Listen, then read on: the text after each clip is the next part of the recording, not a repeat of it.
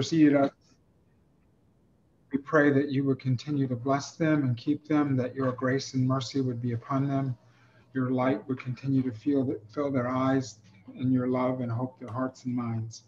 I also pray for our section coming up here on the one new man. We ask that you would give us all of the right words to share, and also to that we could touch your heart and your purpose with our prayers. In Yeshua's name we pray. Amen. So, good evening, everybody. We are hosting tonight. This is Guerney and Harriet.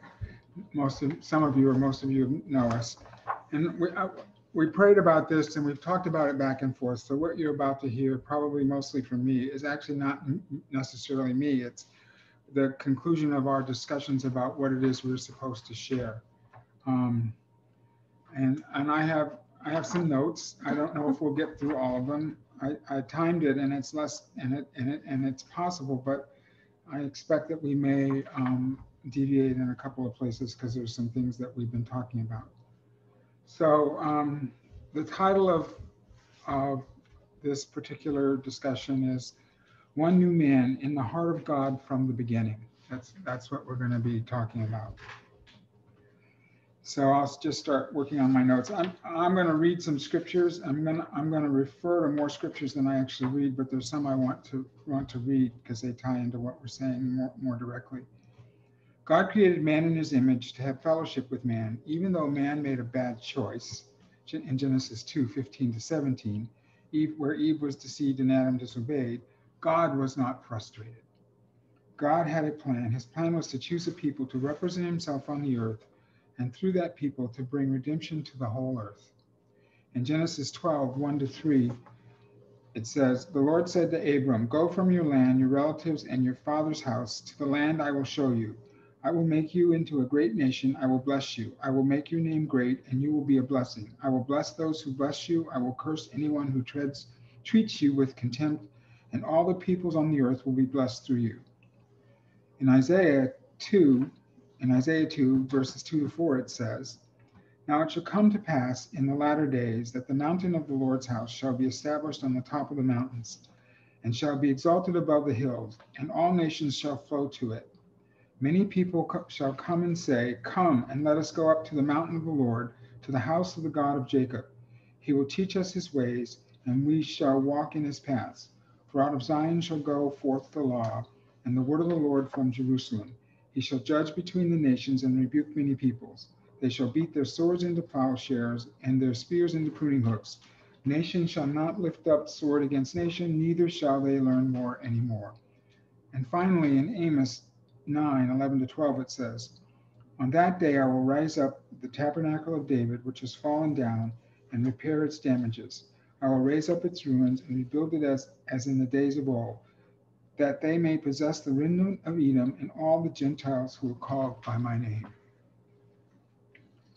So these are just some of the scriptures, and it's really an important point that 5 times in Genesis, when God told Abraham in Genesis 12:3, 22:18, and 18:18, and Isaac in Genesis 26:4, and Jacob in Genesis 28:14, that all the nations would bless themselves through them, through Israel. Now, as a footnote, my wife, who's the great Hebrew scholar, points out that in Genesis 22:18 and 26:4, the verb stem used there is reflexive and would typically be translated, "All the nations of the earth shall bless themselves by your descendants, because you have obeyed my command."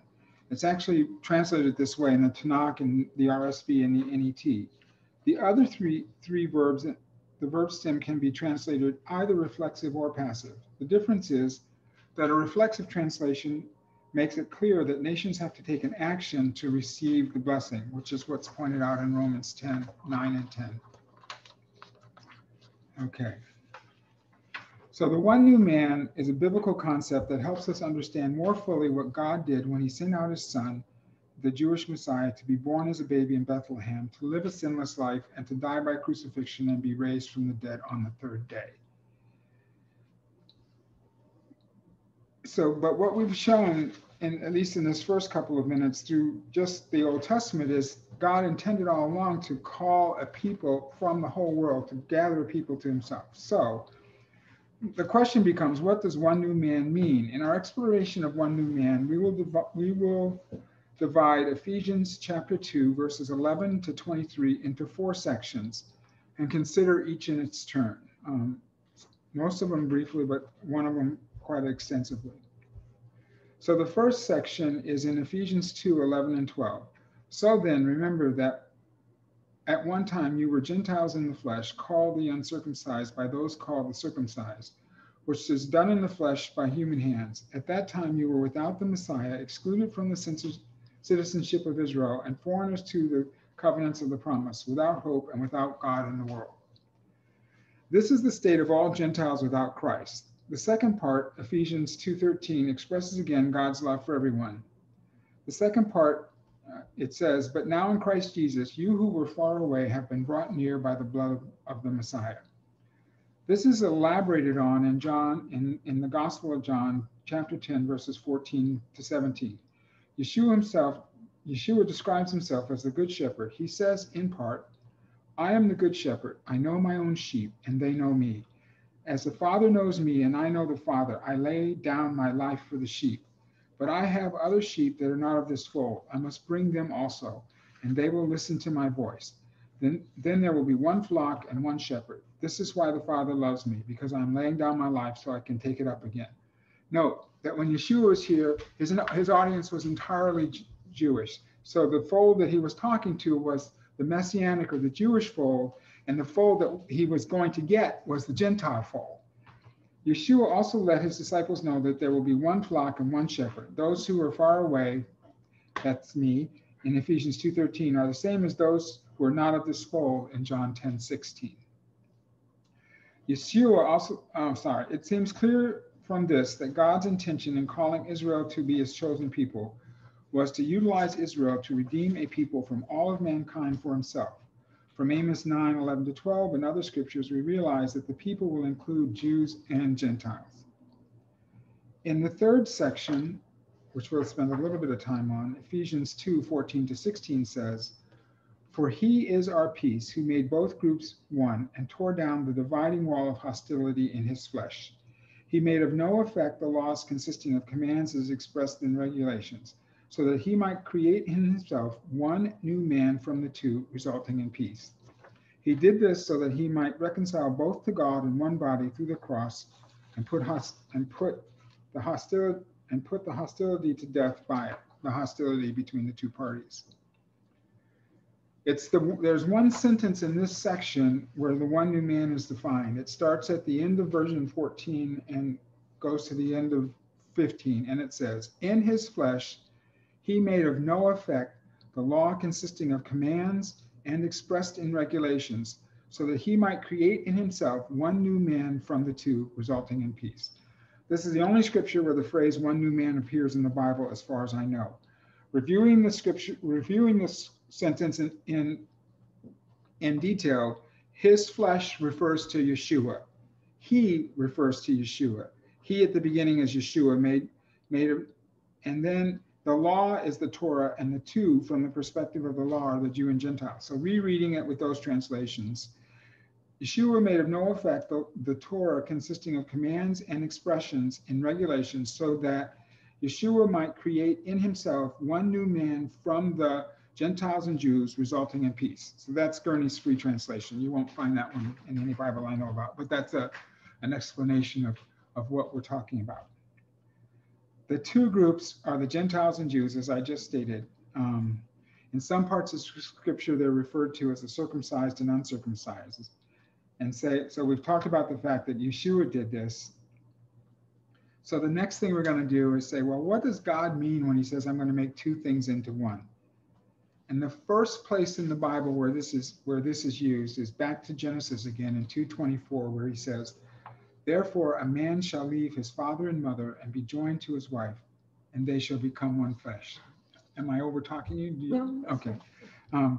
Here's one new thing being formed from two distinct entities, male and female, There are a few important concepts. In other words, the one new thing is a marriage, a covenant, a husband and wife, and it's being formed from two distinct things, a female and a male.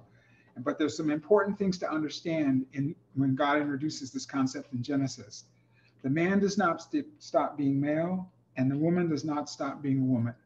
You know, the point of the one new thing is to enable procreation or reproduction, and both kinds are reproduced. You get males and females out of marriages. And from the context of the one new man, both Jew and Gentile are reproduced, and they have to work together to reproduce. If a husband and wife don't work together, they don't get any children. So for us to be most effective in the one new man, we have to work together in order to accomplish the reproduction that God wants. And the final thing is pointed out clearly in the New Testament: what God has put together, let no man put asunder. But it's also pointed out in the Old Testament. Let's take a look at this scripture. Malachi 2, 13 to 16. There's another thing you do. You are covering the Lord's altar with tears, with weeping and groaning, because he no longer respects your offerings or receives them gladly from your hands. And you ask why? Because even though the Lord has been a witness between you and the wife of your youth, you have acted treacherously against her. She was your marriage partner and your wife by covenant. Didn't God make them one and give them a portion of the Spirit? What is the one seeking? Godly offspring. So watch yourselves carefully, so that no one acts treacherously against the wife of his youth. If he hates and divorces his wife, says the Lord God of Israel, he covers his garment with injustice, says the Lord of armies. Therefore, watch yourselves carefully and do not act treacherously. Okay. And in Matthew chapter 19, 4-6, Yeshua himself says, what God has put together, let nobody separate. So that in Malachi, part of what's going on here is it explains why the ecclesia has a hard time at times getting their prayers answered or seeing the power of God poured out. And going back to the scripture, because even though the Lord has been a witness between you and the wife of your youth, you've acted treacherously against her. She was your marriage partner and your wife by covenants. Departing from my script for a while. See, the point is, Jesus came here to gather this people out of the world for the Lord. And that was represented by Jews and Gentiles, and it was represented by pouring out the Spirit on Cornelius, like it says in Malachi, he gave her. Now, the Bible doesn't say whether the Jew is the male or the Gentile is the male, and I think the way I understand it is you can consider them both either one or the other. The point is that the ecclesia was not supposed to divorce itself from the other party, and this speaks to the sin that the Gentile church committed around 400 when it separated itself from the messianic body, and some Caesar or somebody declared that Saturday was no longer the Sabbath, now Sunday's the Sabbath, and all this other stuff that happened 1700 years ago or so, but the point in Malachi is that both parts of this tree of faith, which we know from Romans is an olive tree, should not act treacherously against each other. So whether it's the Gentile part of the church and how it views the Messianic part of the church or the ecclesia, or whether it's the Messianic part of the church and how it views the Gentile part of the church, we have to accept and honor and respect the traditions that the Father has given to each of us. And we could go on that, but we have limited time. So returning to Ephesians 2, 14 to 16, Romans 10, 9 and 10 tell us what must be done to receive the reconciliation and salvation, that salvation is offered to all men, but we have to do something. The reflexive verb we referred to in Genesis. Now, in Ephesians 2, 14 to 16 has to be combined with, this verse has to be combined with Acts 15, 1 to 29, 1 Corinthians 7, 17 to 24, and Romans 11, 16 to 24 to completely understanding the meaning of no effect, when he said he made it of no effect. We're not going to get into that detail now. But looking again at the meaning of the one new man, in the Second Testament, scriptures reinforce the model of a marriage clearly, stating that Gentiles are not required to become Jews, and the Jewish people are not required to become Gentiles. So the two scriptures I want to read are Acts 15, 1 to 29, and 1 Corinthians 7, 17 to 20. So we'll do 15 and just 28 and 29, which is about this first Jerusalem council. And this is the summary of what they decided.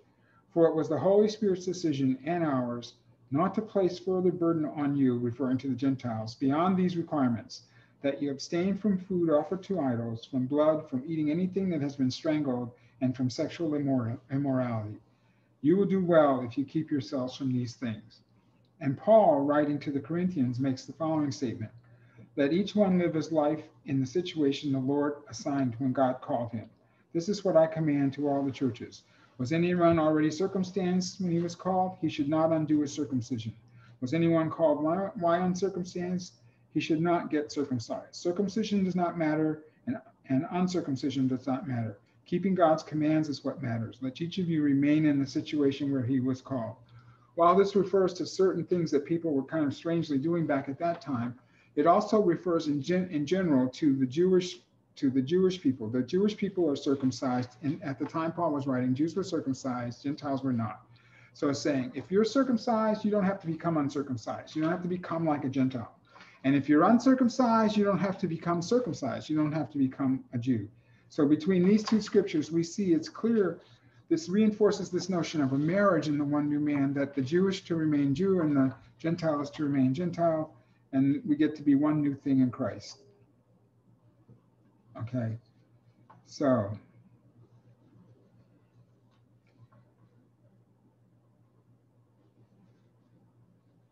this is also made clear, even clearer, and we want to have some time for questions, in Romans 11, 16 to 24, which I was going to read, but I'm going to skip so we don't run out of time, but I'll just summarize it for you, where he says, where Paul points out that if the first fruits are holy, so is the whole batch.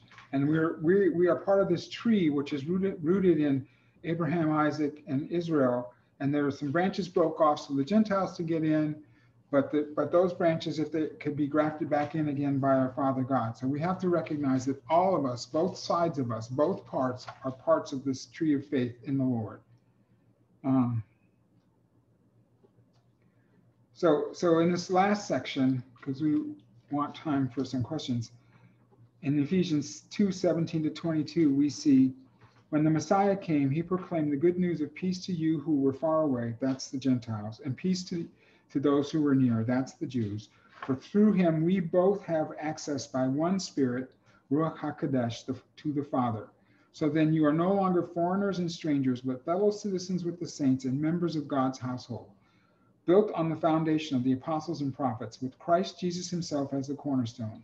The whole building being put together by him grows into a holy sanctuary in the Lord, you also being built together for God's dwelling in the Spirit. As we observed earlier, it was always from the very beginning in the heart of God to have fellowship with man. The far away refers to Gentiles and the near to Jews. The one new man is related to the term reconnection when used to define what is happening in the earth today. Reconnection itself is not a biblical term. The word does not occur in the Bible, although it is used to describe events in the church.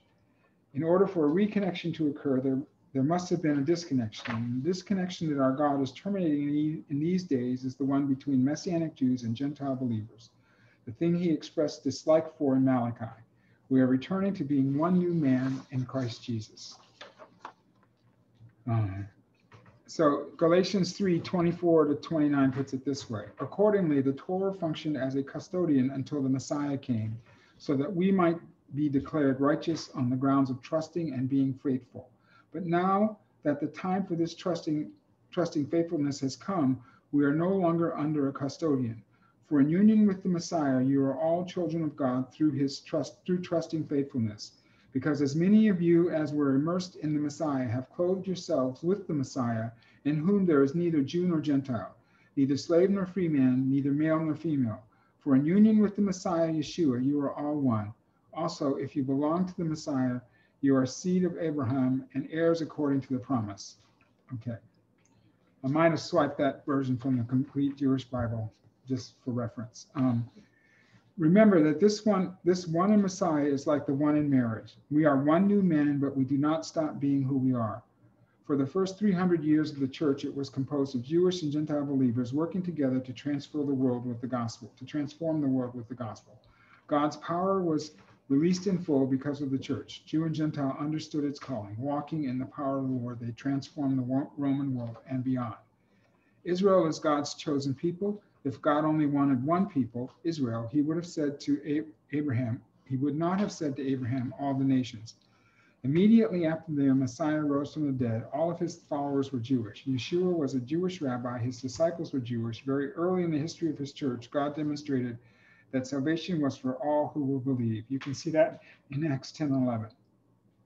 We, the ecclesia, the church, will be most effective in replicating the church, the body of Messiah, when we fulfill the calling to be one new man in Messiah. Gentile believers who fully understand the one new man will make Jewish non-believers jealous because of their love for the God of Abraham, Isaac, and Jacob, and their love for all of Israel. This will lead to all of Israel being saved, which leads to the final great awakening and return of our Lord. So I hope I didn't read too fast. Any questions, or do you want me to, any questions on what I just shared with you before we get into prayer? I got a question, Guerney. You know, we've had some pushback on this term marriage in the One New Man. I'd like to hear some of your thoughts. I think marriage is the right term because in Ephesians it says he makes the two into one new man. And when I look in the Bible to see what God is doing when he talks about making two into one, it is in fact, it's represented in Genesis, which is when he created marriage with Adam and Eve. But it's not a blueprint, it's an allegory or a representation. So that's why I extracted from it, you know, the man doesn't stop being man and the woman doesn't stop being woman. And the point of this marriage is procreation, to produce more godly offspring, which is also what it says in Malachi. So in this marriage, he's not asking the Jew to stop being a Jew or the Gentile to stop being a Gentile. Now, there's a lot of instruction on marriage in the Bible. For example, it says the man is supposed to lay down his life for his bride, for his wife. Well, even that applies here, because I think there's a way in which the Gentile church needs to lay down its life for the Messianic church, and similarly, the Messianic church needs to lay down its life for the Gentile church. Now, the reason this isn't an exact blueprint is because it's not at all clear in Scripture which one of the two, the Gentile or the Jew, is the bride or the groom. And I think that's because that we, as entities, we play both roles, and it's, you know, sometimes it's bride, sometimes it's groom, and so we are not supposed to point at each other and say, oh, you didn't do your part, because we're both responsible for both parts. We're both responsible for both of the responsibilities that are outlined by marriage in the church. There's also this thing, at least, you know, the other reason I think that people sort of recoil at the notion of a marriage is the influence of replacement theology on the Gentile church, because replacement theology teaches them that they are complete without any part of the Messianic body. And the one new man, understanding marriage as a representative, says you cannot be complete without them. We are not complete without one another. The Messianic body isn't complete without the Gentile body, and the Gentile body isn't complete without the Messianic body. So we're being encouraged to explore what God has given to each of us and to appreciate it and love it without trying to become the other person, like you would do in a marriage. I mean, I've learned a lot through my wife, fortunately, or I probably wouldn't be here right now. And so that, you know, I think it's the best model that I know of, Grant.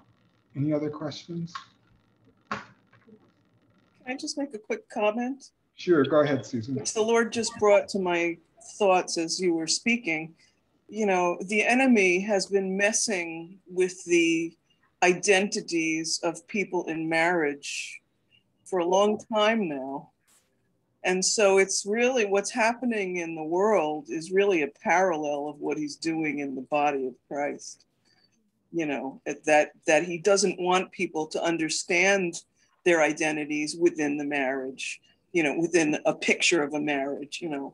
He doesn't want people to know what their roles are. The enemy doesn't want them to understand and be able to even reconcile with one another. He'd rather, the enemy's much more for divorce than he is for forgiveness and reconciliation and mercy and all of those things. And so it's really an interesting picture. I know people don't like that idea of the marriage thing, but I think it's really significant that the enemy's doing in the world what he's also doing in the church. Yeah. That's nice. The other thing that occurred to me is that what happened after Peter went to Cornelius and the Lord poured out his Holy Spirit on them, which is a direct fulfillment of Malachi, is the apostles in Jerusalem accepted that the Gentiles had an equal right. They accepted that covenant that God was establishing between Messianic and Jewish believers. And that's again what happened in the First Jerusalem Council when they were getting over, well, do you have to follow the law?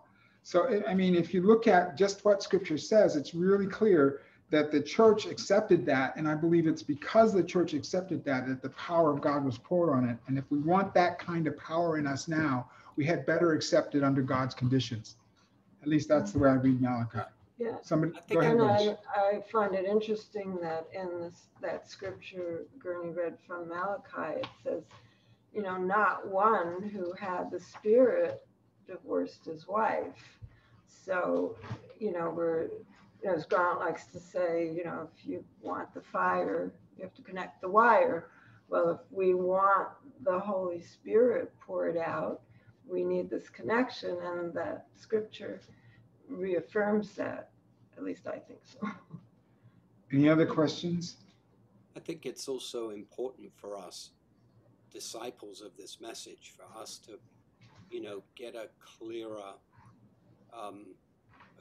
take on how to communicate. So I've, with some of the pushback we received on the marriage thing, and because the marriage situation is so under attack, that doesn't mean we shouldn't go forth and communicate this beautiful union and the glory that they had. But perhaps the safest way for us to communicate it is that it's a type of marriage, and that Yes. That's the wording I adapted in the study guide. I never left it, but I felt like we needed to define it better, and it, moving forward, I think having the right terminology is going to help us more effectively communicate the message. Okay, I have a question for Harriet on that one. And I know we have to get in time to prayer, but so, because it says, so, we're talking about the marriage piece, right? That we're both equal, but we have different roles. But, and the word when it says, but wives, submit to your husband. So there's a covering place in that. So how would you unpack that as far as the one new man piece?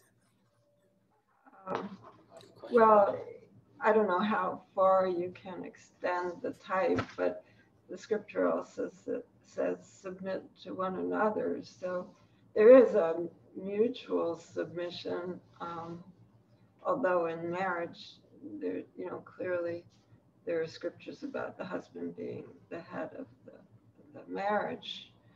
But there is also a place, for both to submit to one another.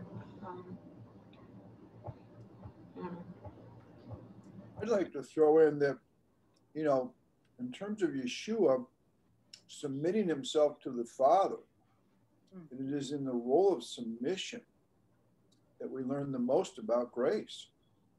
And that one of the things that we do is that we have this idea that the woman's role by submitting is somehow secondary. And yet, if you relate that to how the Lord submitted to his Father, I would hardly say that Yeshua's role is secondary. Well, if you think about it, Harriet was mentioning this yesterday, the Jew and the Gentile are to be, in an allegory, married to one another. And when the church gets it together, then it becomes the bride of Christ. So the ecclesia gets married to Christ, and then it's all summed up in God the Father. So that, so it's like it's all going to end in Him anyway. But it has to be summed up in His way. What's interesting is that the bride here is both Jew and Gentile. Correct. The bride is the one you met. That makes it even more interesting. Yes. Yeah, I mean, identity, gender identity. There you go. Don't even go there. I mean, it all ties back into this John 17 unity that we've been praying into as well. Well, and before I wanted to make this point though, that it is our willingness to submit that shows our maturity as a leader. You're muted or somehow, Harry.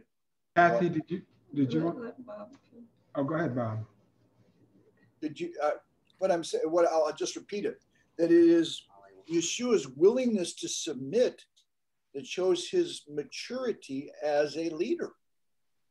And that I think one of the challenges that we have as men, I mean, I even know when I'm talking to Wendy and I want to make a particular point, and I can sense that sometimes she is sensing that by submitting to me that she is not being treated in an equal way. And part of the thing that I'm trying to do is say, okay, Bob, how can you make the point that you're making without her feeling like you're lording over her?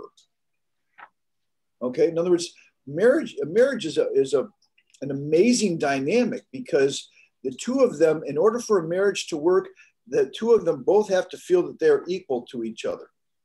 And so my point is that what I think we as men lose track of is that it's a woman's submission to us that is symbolic of her ability to lead in a more passive way, as opposed to say that because she's submitting, that she's somehow less. That submission is a form of leadership.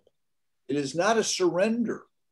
It's an understanding as to how the dynamics of the role work. And that one of the things that a woman does that makes her role, I think, even tougher is that she leads from behind, if I can quote Barack Obama, okay?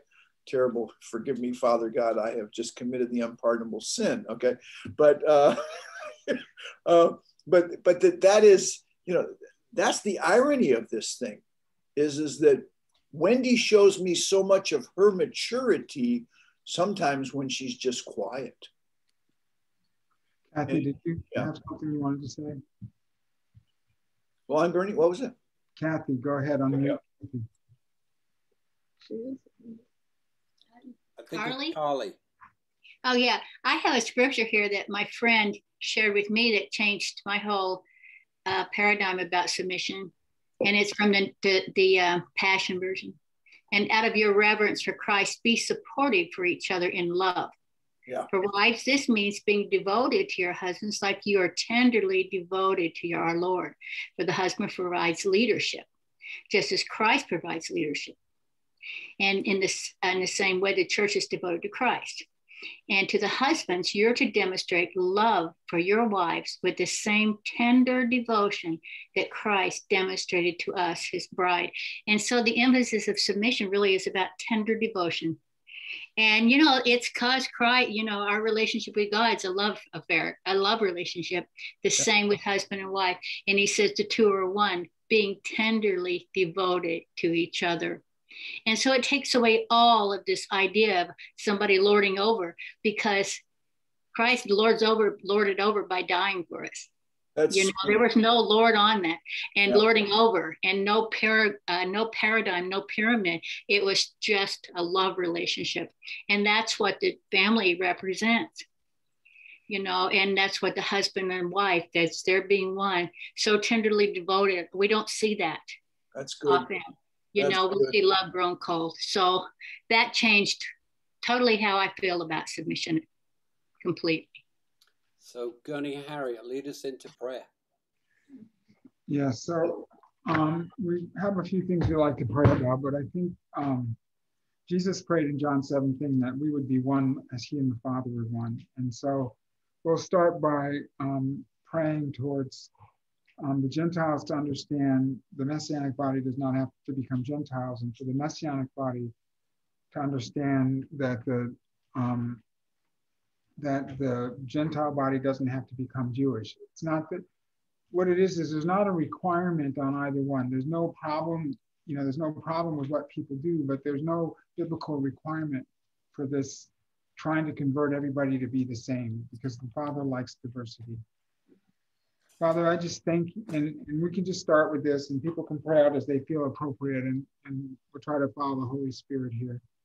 Father, I thank you for what you're doing. I thank you for what Bob shared, and it lines up perfectly where you told the disciples that he who wants to be the leader must be servant of all. And Father, I thank you for this new thing you're doing, and it's not a new thing, it's been in Scripture for a long time, for you're making your Messianic and your Gentile ecclesia into one, to be the tree of life that shows who you are to the world. That's the point. We're trying to represent you to the world so we can change the world. And Father, we unfortunately have been at war with each other for 1,700 years, where the Gentile church, and I'm a member of the Gentile church, rejected the authority and the relationship with the Jewish church and went off and thought that they could be yours without the other part of the tree, which is completely wrong. And Father, I repent of that for the Gentile church. I ask that you would help us as part of your ecclesia to see the beauty of what you're doing in this time, and to fully appreciate all of the feast that you celebrate, all of the things that you've given to our Messianic brothers, Lord, and understand how the light that they have can illuminate who we are in you, in Yeshua's name. And Lord, I pray as a part of the Messianic branch of your body, that you would forgive us as Jewish people for not receiving the Gentiles, and for who they are and how you made them, and not receiving their traditions and their holidays, and thinking that we have to stick with things the way you ordained them in the Scripture in the Old Testament, Lord God, but not realizing that you have done something new. So Lord, we pray that you would bring together in love these two parts of your body, that we could honor and appreciate and respect one another as you would have us, that your bride could be perfected in Yeshua's name. And I just want to stand in the gap for our Messianic family, and Father, come to you and ask for forgiveness for not wanting to connect with the church, for not wanting to love the church, for not wanting to love our Gentile family. I ask you for forgiveness for that, Father, that you would, Lord, just release your mercy and wash us clean in this place, and then enable us to reconcile and confess any pride, any defensiveness, any anger, any critical, judgmental spirit, Father, towards the church. Lord, please forgive us, Father. Please forgive us and help us to start anew, Father. Hashem Yeshua HaMashiach. Amen. Father, also on behalf of the Messianic body, I ask, Lord, I repent for us isolating ourselves from the Gentile side of the family and rejecting them and staying away, when what we should have been doing is joining them, reaching out to them, and also praying for them, Lord. Forgive us for not praying for our brothers and sisters on the other side of the family, Lord, when we should have been praying for that reconnection and praying for that unity. And instead we were just not necessarily going against it, but just ignoring it. And Lord, forgive us for that ignorance, Lord. Forgive us for the times that we just looked askance and said, oh, they're on their own. They're separate from us, and we're not going to worry about them. Lord, we should be worrying about them. And I ask that you would cause the Messianic body to rise up in prayer for their Gentile brothers and sisters in a new way, that you would stir their hearts, Lord, to look at that side of the family with new eyes, Lord, and a new heart. And I thank you for that in Yeshua's name. Father, we thank you that we have seen that you have related this to like a marriage. And we know, Lord, in relationships, when there's blurred boundaries, then there's misunderstandings and there is heartache and there is confusion. So, Lord, I just want to repent on behalf of the Gentile family for overstepping the boundaries many times into the Messianic camp, and even telling Jewish people how to run their country, Lord. And just really, Lord, we just repent, Lord, of pushing and shoving and Lord, just overstepping the boundaries and making a confusion out of the relationship. And so, Lord, I just pray today that you would clear up the boundaries, the clear boundaries between Jews and Gentiles, so that we can have a healthy relationship, that we can feel safe with one another, and that the confusion will be removed as to whose role is what, and how to respect one another's boundaries. In Yeshua's name. Yes. Amen. Abba, Papa, Father, God, I humbly ask you, Lord God, to forgive us, Lord God, 1700 years, Lord God. Your word says in Philippians 2:3, be free from pride-filled opinions, for they will only harm your cherished unity. Don't allow self-promotion to hide in your hearts, but in authentic humility, put others first and view others as more important than yourself. Lord God, I humbly ask you to forgive us where the Gentile church, Lord God, has put self-promotion, Lord God, that promoted themselves when you have clearly said the first shall be last and the last shall be first. Metakumba, Abba, Papa, Father God, that we would humble us. If we refuse to humble ourselves, Papa, that you would humble us, Lord God, that we would love as you have called us to love, Lord God, to wash one another's feet, to pray for each other, Lord God, and that no one is more important than the other. As I've often prayed, the eyelash cannot say to the toenail, I don't need you. We need one another. It is a marriage. It is a wedding. You're coming back for a bride without spot, stain, wrinkle, or blemish, and she is sanctified and a pure virgin, promised to one husband, Yeshua. Abba, Papa, Father God. Yes, that you would continue to remove the stones from our heart, as you have said in your word. Clean us out, the cleansing and the purging and the pruning. In the name of Yeshua, in the authority of his name, Lord God. And we stop misusing his name, Lord God. That childlike faith and a humble heart. Amen.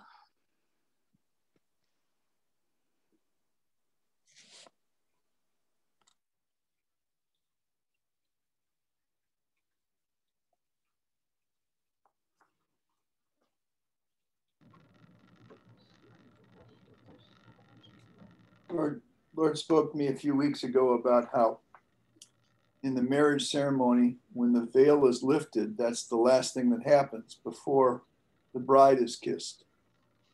And that I'm just praying, Father God, that in the season as you're lifting the veil over Israel, Lord, that we would all recognize that this is the part of the marriage ceremony where the veil gets lifted when the husband kisses the wife.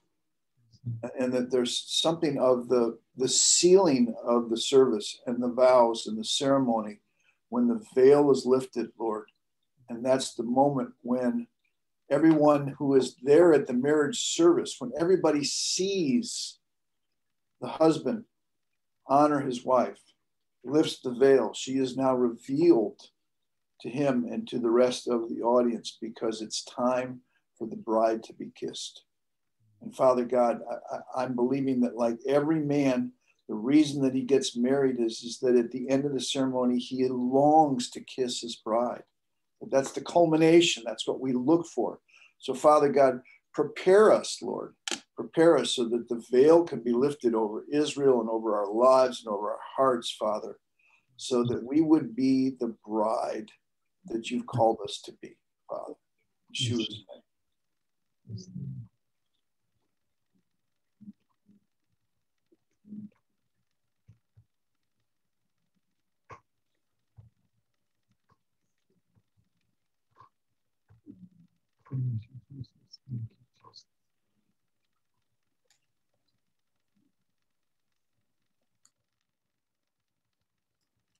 Let's have a couple of other people pray that haven't prayed yet.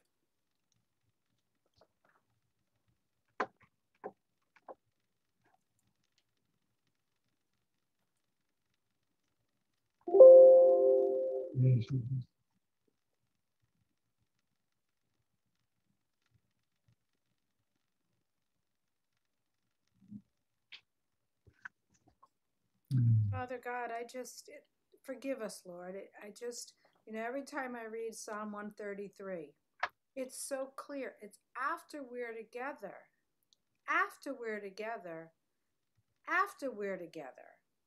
there the Lord bestows his blessing, even life forevermore.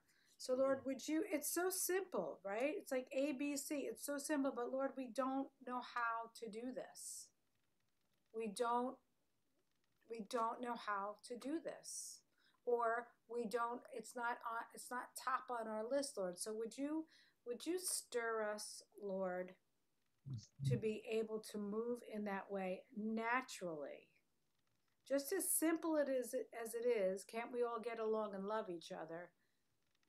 We miss it, Lord, in our own humanity. So I'm asking in the name of Yeshua, I speak for myself, I speak for however, whoever on their heart needs to hear this, Lord, I'm asking that you would move our hearts, soften our hearts, give us that liquid love, show us to love our brothers and sisters. In Yeshua's name.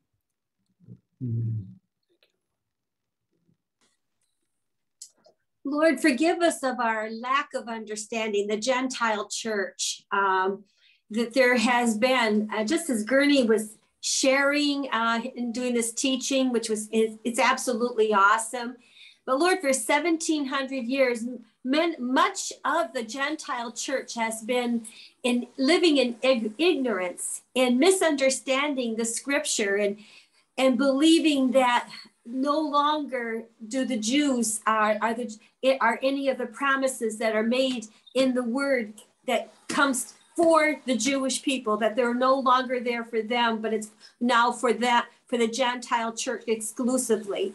And Lord, forgive us of that. And I ask, oh God, that there would be a greater degree of understanding within the Gentile church. Use Grant's book, his Bible study, use Guerney's teaching and other books, my friend Ariel, his book, oh Lord, and Bob Wolf's book, Lord, that you would open doors and open the eyes of the Gentile church of their understanding, oh God, that there would be a greater degree, that there must be. You're calling for your bride to come back. You're calling for your bride to come together, Lord, for the Jew and the Gentile to come together, Lord. And I ask, oh God, give us all of us, a greater degree of understanding what it looks like so that we may embrace it, oh God.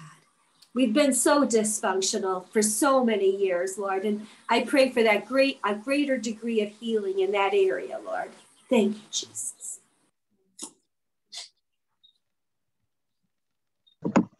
Yes, Lord, we agree with these prayers. And I just ask, Father, that you would create situations where reconciliation can take place, where people can talk and confront one another, and Lord, really talk about the issues of the heart, Lord, to create situations more and more between Jewish people and Gentile people, Lord, that you would create platforms and conferences and healing and deliverance conferences, Lord, where people can really just come together and deal with the real issues of the heart towards them, towards you, and towards one another, in Yeshua's name.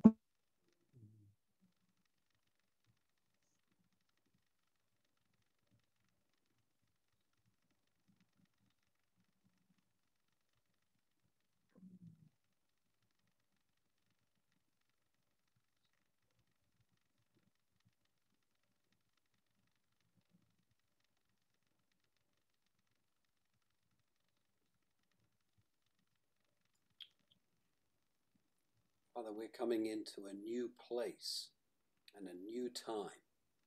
And we ask you to help us to prepare for it, because we need to become masters of being able to communicate your heart in this place.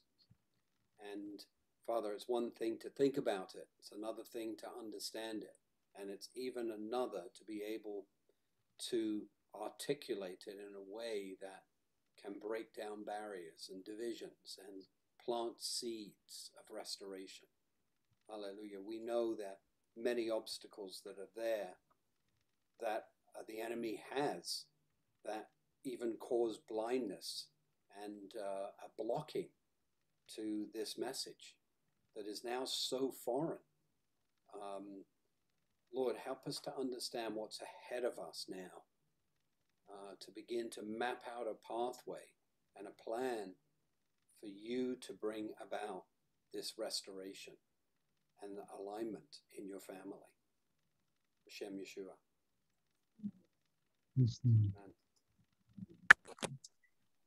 Can I just say, we often pray about, and I was just praying with a Jewish couple, and his wife made that reference about Gentile church. And then, you know, he said, there's no Gentile church. It's only one church. And I do agree. I guess we have to change the way we speak. It's only one church. If we continue to say a Gentile church, this is where all this wall, but it's one. It's one. It's only one. No Gentile church. And so, Father, I just pray for that revelation that you will bring into the body, Father, that there is no Gentile church. There is no Gentile church. Father, that replacement theology that has been going around, and the enemy used that to bring an havoc, Father, into the body. Lord, we ask that you will bring this revelation to us, Holy Spirit, that it's only one church, that there is no Gentile church. I pray this in Yeshua's name with thanksgiving. Amen. Can I just make a quick comment about that?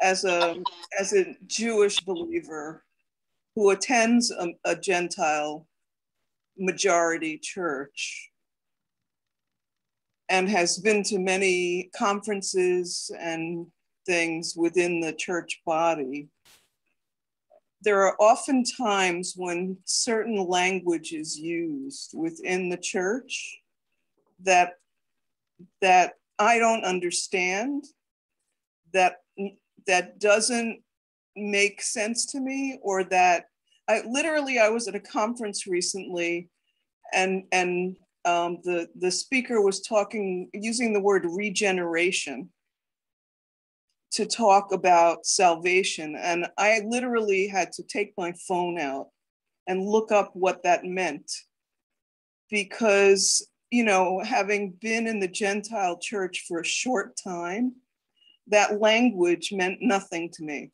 And when I looked it up, what it actually meant was being born again.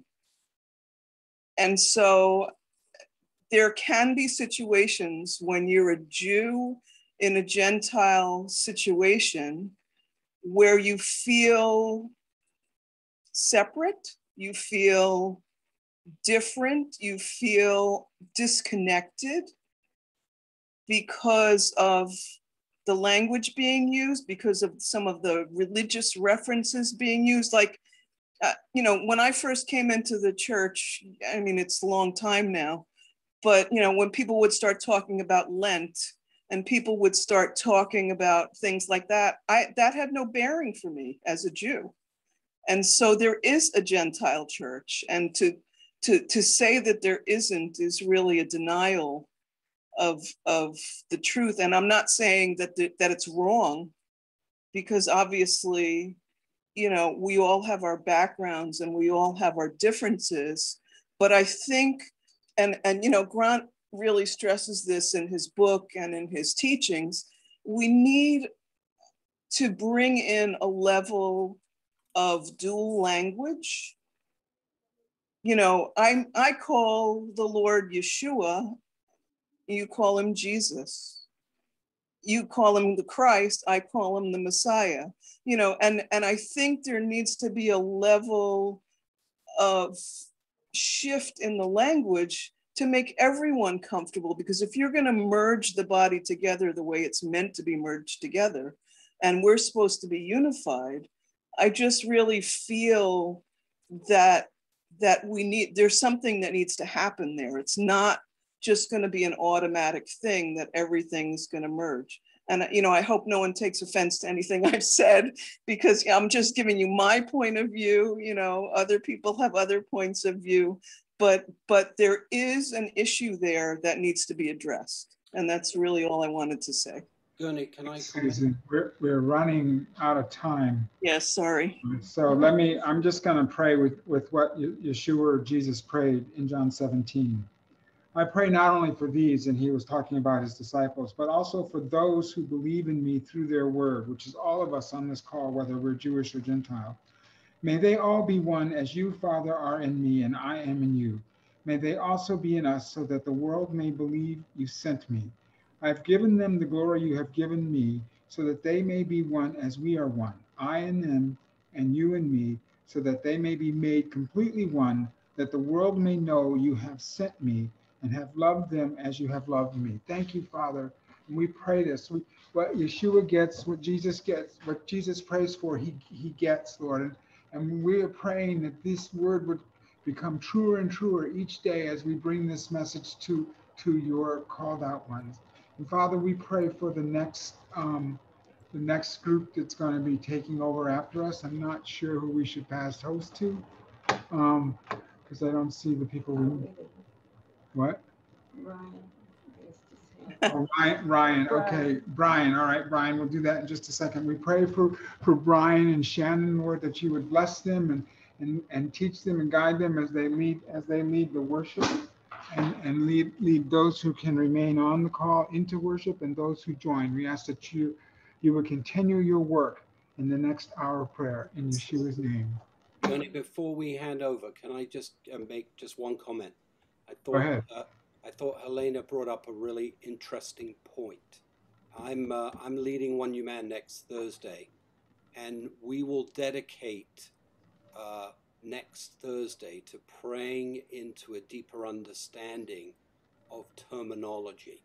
So I just want to encourage you, reach out to your friends and those of us we're connected with, because you know what? We need to be able to break these things down and find a way to communicate them in a deeper place of understanding. I know exactly where Helena's coming from, and I know exactly where Susan's coming from, and there can be a real meeting place here, and that's what Abba wants for us in this place. So I just want to encourage you, next Thursday, we will go into this subject and pray into it in a greater way. Amen. We bless you, Brian and Shannon, and you too. Thank you, brother. Susan. Grant, Thanks, Susan. Welcome. Mhm.